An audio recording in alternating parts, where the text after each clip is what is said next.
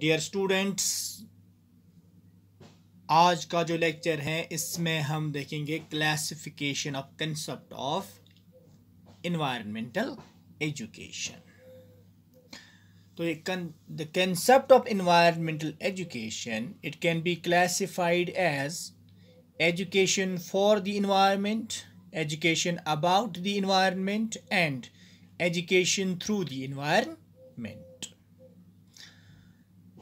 Now, going to this education for the environment. This environmental education, it is a pragmatic response of the defacement of the environment. Environmental education is a kind of education which will seek to make people fully aware of the problems connected with their environment so that they will be able to tackle these problems with a sense of responsibility and with the technical skills which will enable them to contribute to their solutions along with other members of their community. Now, coming to this education about the environment. Environmental education, it includes conservation, outdoor and natural resource education, as well as nature study. It also includes everything that relates to man and his environment. This environmental education, it is the study of man and how he shapes his natural and cultural surroundings for good or ill. Man cannot be separated from the earth's ecosystem, for he is the only conscious manipulator of the environment, and his manipulation must be directed towards enhancing the quality of the environment. Now, number third, that is education through the environment. Environmental education is not a separate subject. It is a multidisciplinary approach both to education and to the problem of environment.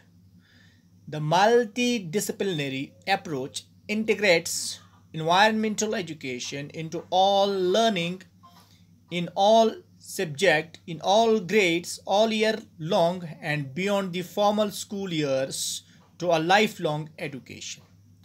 Environmental education should result in the knowledge, desires and ability necessary to direct one's conduct to it and improving the quality of life.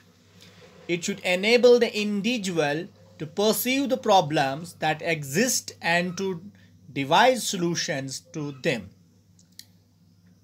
In order for students to develop an environmental ethic, man is a part of this earth rather than careless exploiter of it. If we exploit the nature in unwise manner, it will be difficult to support even a small population. But if we protect the nature, it will continue to meet the needs of all living things and not only for man.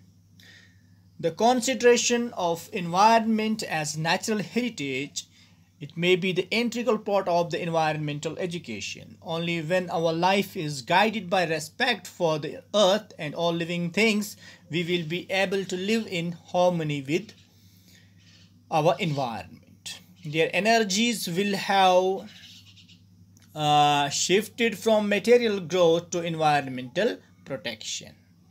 The environmental ethic must provide them with a new rationale for their existence, or all the technology and power will not sustain their existence. So this was the classification of concept of environmental education. So broadly we have three: education for the environment, education about the environment, and education through the environment.